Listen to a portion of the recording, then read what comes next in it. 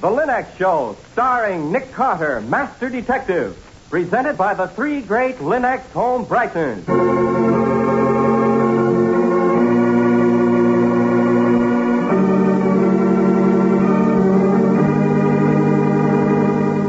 This is the story of a man known the world over as one of the most daring and resourceful characters in the history of detective fiction. A man whose name has become a symbol of the triumph of right and justice over the sinister forces of crime and lawlessness. Nick Carter, Master Detective.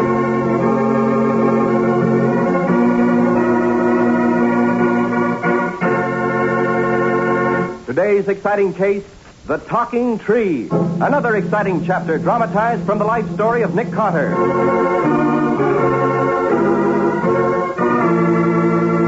In just a moment, we'll hear how Nick Carter investigated the murder of a beggar with a fortune in his pocket and found the solution to the strange case of a talking tree. And now for today's exciting case from the life of Nick Carter.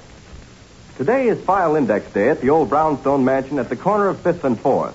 The giant study is filled with piles of neatly typed cards, as Nick and Patsy keep regular tabs on the thousands of criminals the famous detective has encountered in his long career.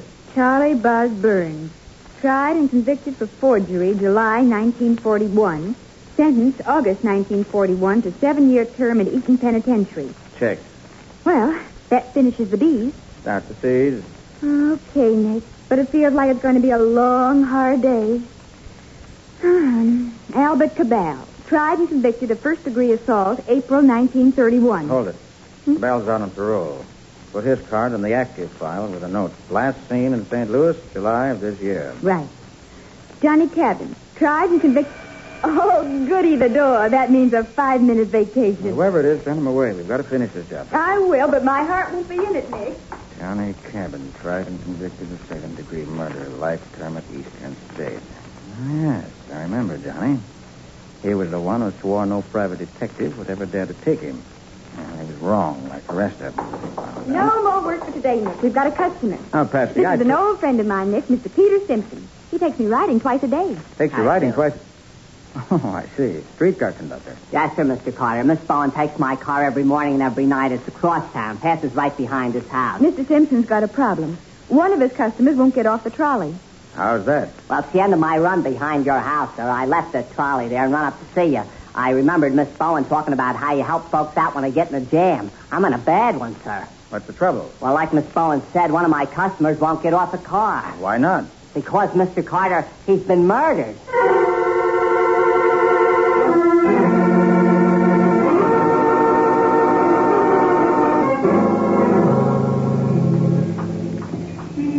This is my trolley car here, Mr. Carter. I closed the doors and left everything. Wait a minute. I'll open the door for you. Come up, sir.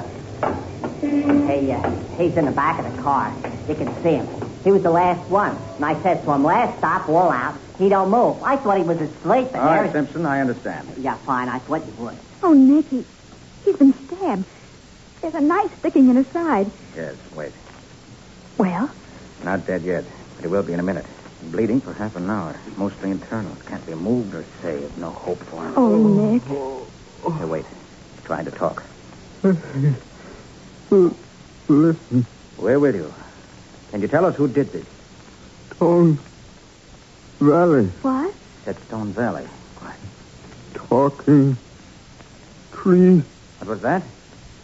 Talking tree. Killed by talking tree. $1 million.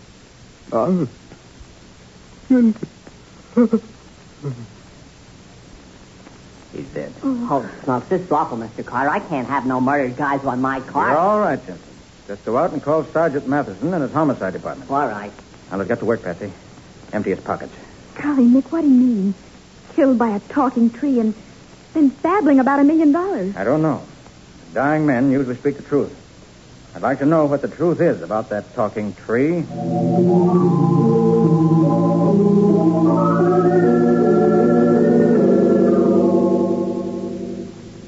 Well, nothing worthwhile in any of his pockets, Patsy. They're torn and empty. No handkerchief, no wallet. 27 cents in change, total assets. Oh, so where do we stand? Exactly nowhere. What do you mean? No identification of any kind in this man, Patsy. Nothing to tell us who he is or why he was killed. Well, what about the murder weapon? That knife? Just an ordinary kitchen knife. No prints on the handle. Golly. Killer probably sat beside him, drove the knife into his side, got up and left the trolley. That's all. And look at him. Clothes shabby and torn. Very obviously a tramp. But who'd want to kill a tramp?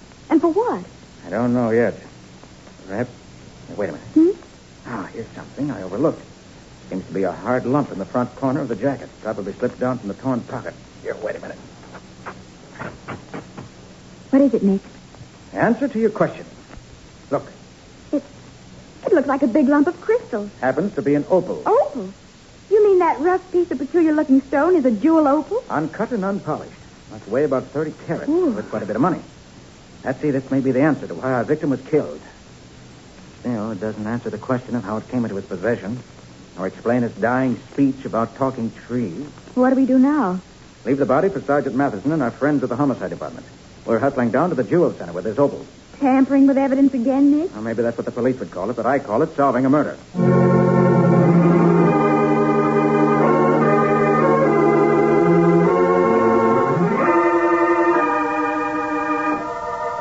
Patsy, I'm going to give you a lesson in the art of jewels. The average person doesn't realize that jewelers keep track of gems as closely as the police watch ex-convicts. Every stone of any real value, cut or uncut, can be checked and traced. Here's our place, International Appraising Company. Well, there are dozens of appraising offices down here. Yes, anyone will do. Come on. Right. Who's that? Customers. I'm just going out to lunch. Better to go to World Appraising across the street. Well, I won't keep you a minute. Come on out. I'm Nick Carter. Listen, I got bad digestion. Not good for me to miss my lunch hour. What's on your mind, Mr. Carter? Trouble? Plenty. Case of murder. This happens to be one of the clues, Mr. Bowman. Let's see. A piece of opal, huh? Right. I'd like to trace it. Know which stock this comes from, general source and so on, who sells this variety? I can do better than that. I put a price on this stone an hour ago. You what? You heard me, lady. This stone was brought into me an hour ago for appraisal. I gave them the price and they left. They? How many? 2 men. Little guy, looked like a tramp. And the other? Nice looking. Kind of professional looking. Doctor, maybe. Looked like the tramp was trying to sell the stone to the other. Called him Professor. Professor Stevens. Professor Stevens, huh? Good enough for me. Thanks a lot, Bowman. What's your fee? I've been paid once for appraising this stone. That's enough. Now, go away. I got my digestion to worry about. Thanks. Come on, Patsy. Let's find a university catalog. Maybe we can locate this Professor Stevens and find out about the talking tree.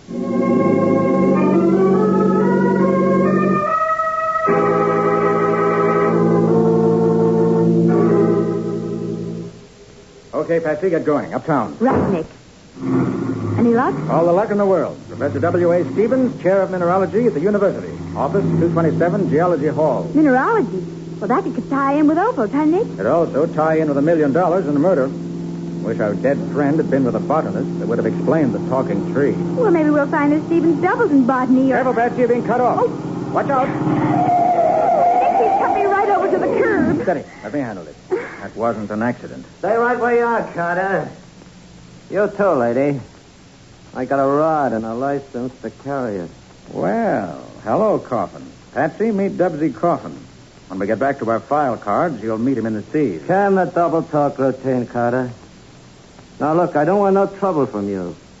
Keep the opal if you want.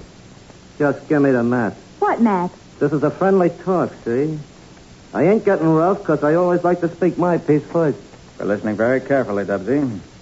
Sammy the bum was my pal. So he gets knocked off and the trolley cars are okay. You want to catch the killer? Good luck. But being Sammy was my pal, I'm his inheritor. Get it? I want the map, Carter. The map you took off Sammy. We didn't. Hold it, Patsy. How much is the map worth to you, Dubsy? You ought to know. If you don't, it won't do you no good. We don't know. But we can guess. $1 million? Not that much. But it's worth a big piece of change. To me, not to you. So, all right. Do I get it? Not even if we had it. So, okay. You speak your piece, I speak mine. I'll be seeing you again, Carter. And I'll let something else talk you into handing over the map. Start car, Patsy. So long, Dubsy. Remember what I told you. To the university, Patsy. Maybe Professor Stevens can tell us what's going on.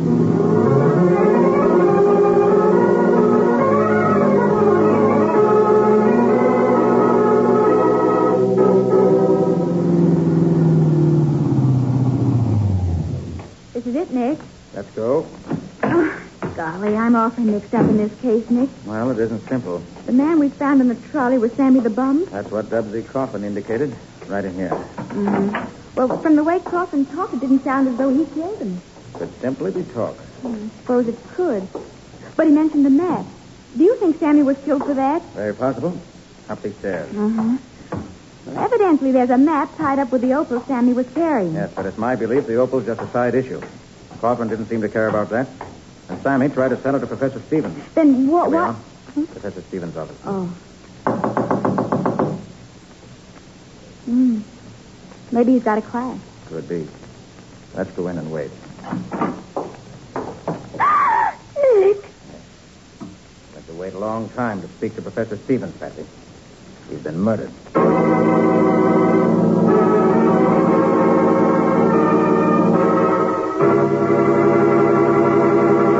Two murders for an opal, a missing map, and a mysterious talking tree.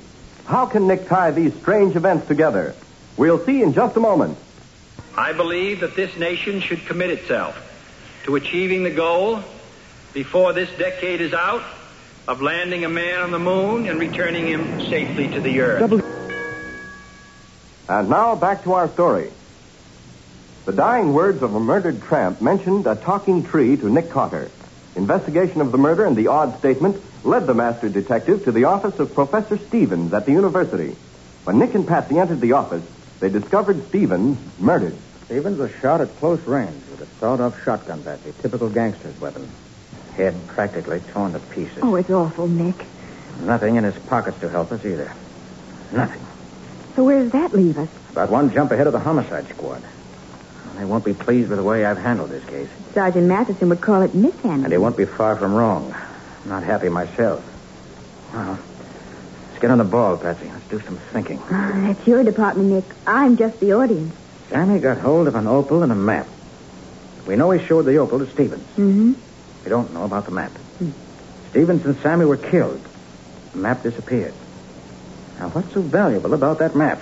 It showed the mine where the opal came from. But Patsy, opals don't come from mines. They Aha! What is it, Nick?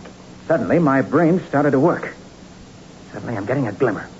Patsy, I think I know what this talking tree business is. What, Nick? Look here, on Stevens' desk. There's an atlas open to this date. Mm-hmm. Now look across the page where the light hits it. Yeah. You can only see what I want to show you by reflected light. Now, you see anything unusual? Wait a minute. My eyes aren't as sharp as yours. Yes. I see a faint pencil mark. As though a pencil point had tapped the map lightly. On a small town. The town of Dead Tree. Remember that, Patsy. Dead Tree. But that isn't Talking Tree. True enough. And I think that at Dead Tree we might find a talking tree. Hmm? And, Patsy, it's going to speak a language that'll astonish you. Oh, don't be so mysterious, Nick. All right, here's another clue. Opals don't grow in mines. They grow on trees. Oh, you're crazy. Oh, you think so, huh? Come on. Golly, I'm getting inferiority complex. Going through life 3 laps behind you the way I do. The only trouble in this case is that I happen to be 3 steps behind a killer. Well, that puts me out of the running altogether. Back, stay round, walk the corner. Oh, Nick. Just my luck. Haven't got a gun on me. Down the hall, run. It's the killer. This is a well-wisher. Oh, this hole is a dead end. We're trapped. Here. Oh. Through this door, Patsy, quick. Oh, that was close. That's too close. Lucky for us, that door wasn't locked. Did you see who was doing the shooting? No, and the trouble is, he saw where we went. What are we going to do? See what we can find to repel the attack. Now, it's a small lab of some sort. If I can only find... Hurry up, Nick. I can hear steps. Got it, Patsy. Get out the matches, quick. Matches? You heard me. What are you going to do with matches in that bottle? You're going to light a whole pack of matches and throw it out into the hall. This bottle is ether. I'll break it near the burning matches. All right, light the matches, quick. They're burning, Nick. All right, now throw them out as soon as I open the door. And I'll throw out the bottle. Right now. All right, quick, Patsy.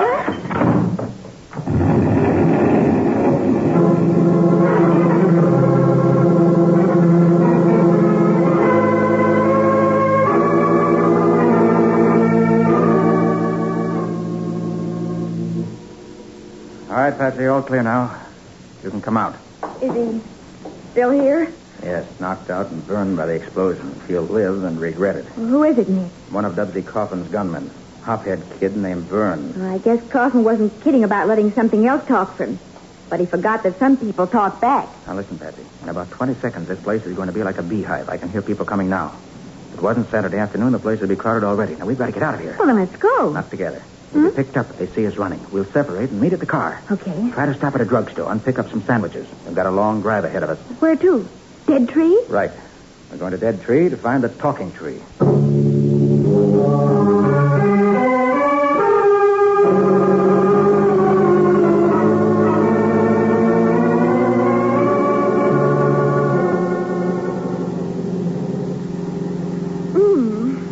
Another sandwich, Nick?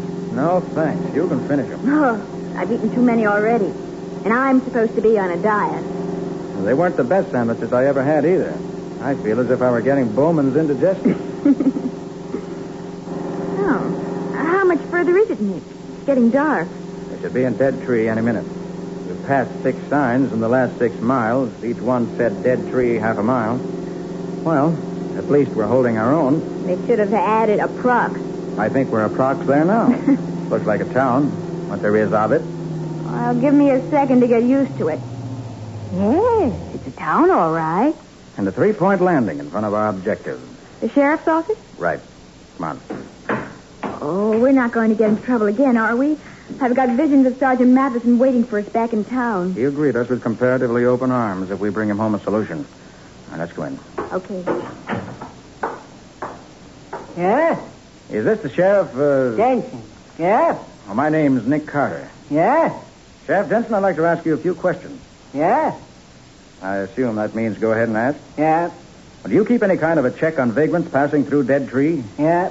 Do you recall whether a tramp answering to the name of Sammy the Bum passed through here last week? Yeah? How long was he in this section? Don't know. Maybe a couple of days. Golly, he can say something else, can't he? Please, Patsy. I can talk, young lady, when there's something worth wasting breath over. Well, why is this town called Dead Tree? On kind of a section of sandy waste up in the hills. You mean desert? Yeah, kind of like the desert up in Maine. Windswept section, about 10 miles square. Nothing but sand and rocks, all eroded. I thought so. Probably petrified trees up there, too, huh? Well, that's what gives the town's name. How'd you know, Nick? Couldn't be any other answer, Patsy. 2 more questions, Sheriff. That desert area is constantly enlarging and changing as the wind sweeps it, huh? Yeah, Will you show us how to drive there, close as possible? yeah. Sheriff, are you 170 years old? No. Patsy, for the love of Pete. I'm sorry. I just wanted to hear him say no. And I did.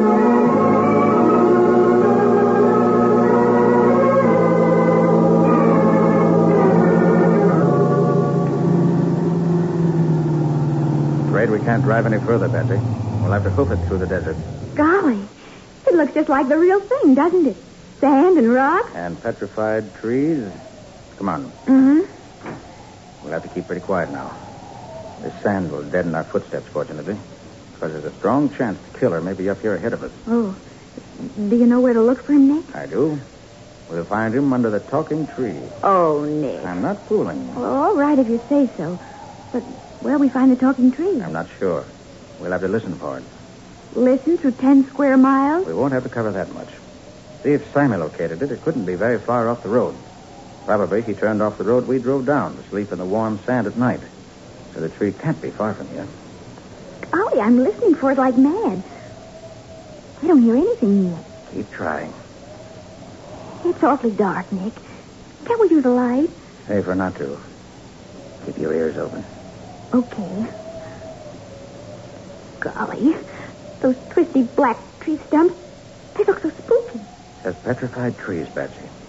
Dead thousands of years. They can't hurt you. Well, I wish they'd talk to me and get this over. Maybe they will. Keep listening.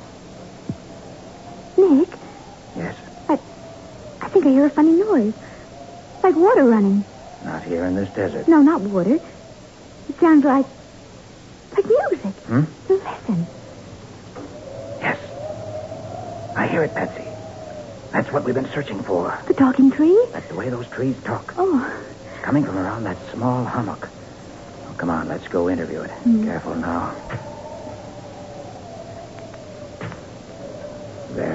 careful now. I think I hear someone digging or something. The killer. Here? Told you we'd find him under the talking tree. Quiet. And watch. What's he digging up petrified tree for? Let's go down and ask him. Oh, Nick, be careful. You haven't got a gun. I've got something that'll take its place. Good evening. Can I help you? Carter. What? It's the man from the appraisers. Bowman. Find me, Carter. Don't move. You're coming. My. Such rough talk must be difficult for a man of your culture, Mr. Bowman. Or should I call you by your real name, Professor Stevens? Nick. All right, Carter, you're asking for this. Hey, look out, Nick. Here you are, Bowman. Oh. Professor is a rank amateur when it comes to handling a gun. Oh, nice going, Nick. How'd you do it? Merely threw a handful of sand in his eyes, and when he was blinded, hit him. That's all. That's all. Well, that's enough. Now you have his gun, and he's out cold. And he's also on his way to the electric chair. Nick, do you mean to tell me Professor Stevens murdered Sammy the Bum? Yes, Patsy. And then pretended he was killed himself. And he did all that for the sake of a dead tree? Well, take my flashlight, Patsy, and look at that dead tree. Golly. It's all crystal and glittery and... Oh, it's like a tree of jewels. Pure opal, Patsy. An opal tree worth a fortune. Too bad we don't hang killers in this state. It'd be an excellent place to hang Professor Stevens.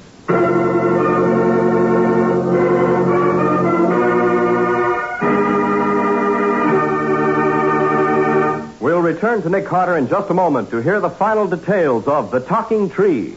Happy birthday, WOR, from Poniatowski Brothers of Flemington, New Jersey. Poniatowski Brothers. And now let's hear from Nick Carter himself. Nick, you'd better start at the beginning and explain everything. I'm entirely at sea now. All right, Patsy. The story started millions of years ago when the trees of Dead Tree Valley died. Started petrifying. Uh-huh. After untold centuries, deep under the ground, they turned to stone and then began to crystallize into opal. Oh. Today, as the wind slowly ate away the sand and earth covering them, they were brought to the surface. And when Sammy went out to sleep in the desert, he slept under this opal tree that had been uncovered by the wind? Right. The talking part was the tinkle of the crystalline branches swaying in the wind. Oh. Sammy broke off a piece of the tree and took it into town. Went to Stevens for advice, since he didn't know the value of that opal. Well, then what? Stevens saw the maps Sammy had made and, of course, the jewel. He went with Sammy to have it appraised, just to make sure it was valuable enough to pay him to commit murder. When he found it was, he killed Sammy for the map. But he staged his own murder, too. Why? Sammy talked too much. Stevens didn't know Sammy had told his old pal, Dubsy Coffin. But he did know Sammy told the real Bowman, the appraiser. So, to protect the secret, he killed Bowman, probably only a few minutes before we entered the store. You remember he stalled before coming out to talk to us? Oh, that's right.